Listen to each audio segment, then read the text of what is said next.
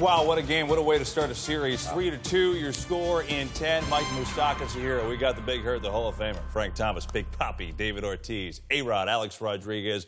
And so we talk about Moustakas first, who they went out in a series of moves at the deadline to get. And he said it to J.P. Morosi, hey, look, it helped a lot that I've been in this situation before, and he obviously came through. Well, that's exactly what you want in October, is you want seasoned veterans. And Mike, who's already has a world championship, brings all that experience to Milwaukee and to this young bunch.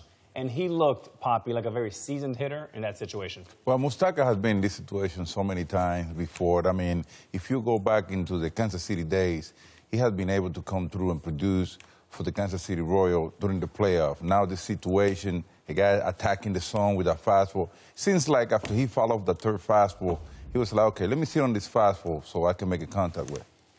I didn't understand it. Ottavino's a nasty slider in baseball, 4 straight fastball to a seasoned veteran like Moustakas, who's a great fastball hitter. Didn't get it. But we expected a dogfight. We got one. This is going to be one heck of a series. Let me tell you why Ottavino made that mistake. I was at the game on Tuesday. 2 or 3 wild pitches. Pitchers have short-term memory. 4 fastballs when the league is hitting 140 against a slider. 49 strikeouts on the slider this year, and unhittable with 2 strikes. Unbelievable. 4 pitches, 4 fastballs.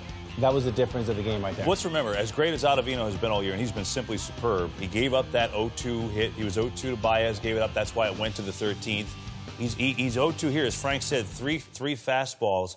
And I know what you're saying about not throwing the slider, but he's got a guy behind the plate who is as good of a defensive guy in the league, former shortstop who gets down and can block the pitches.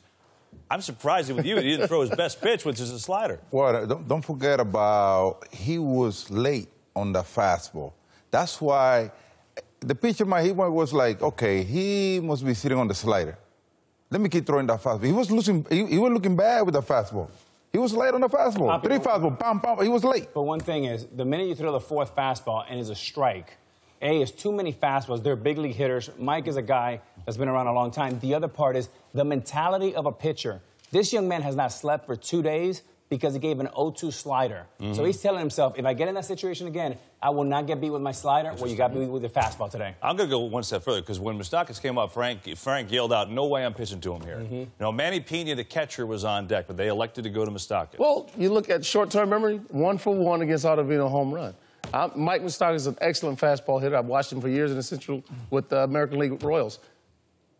The guy with a slider like that, you gotta get him off the fastball somehow. I know he didn't trust it, just like you said, he didn't trust it because of the wild pitch situation, but I'm not giving him 4 straight fastballs out over the plate to get his time. And I agree, KB, not only is he a good catcher, but this is Major League Baseball, this is not Little League or high school. Throw your best slider is the responsibility of the catcher to keep it in front, but you cannot make a mistake, a mental mistake, to throw 4 heaters right down the middle. The league was 0 for 36 against Ottavino. 0 for 36 with 2 strikes. 2 for 2 now in the postseason. Think about that, how crazy that is.